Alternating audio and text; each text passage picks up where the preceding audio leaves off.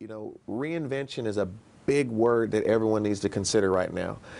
We look at the economic change. We look at the breakdown in the family structure today.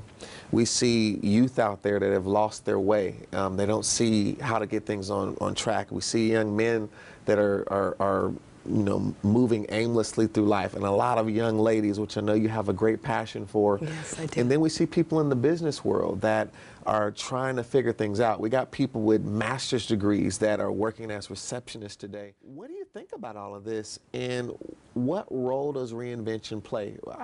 How important is this? Before we get into how to do it, how important is reinvention? It's not only important, it is necessary. And I think we sometimes overuse words, Michael, when we say reinvention. Right. Reinvention, it kind of like Becomes it's a like buzzword. yes, yeah, right. But there is something so fundamental about that word reinvention that we sometimes lose sight of.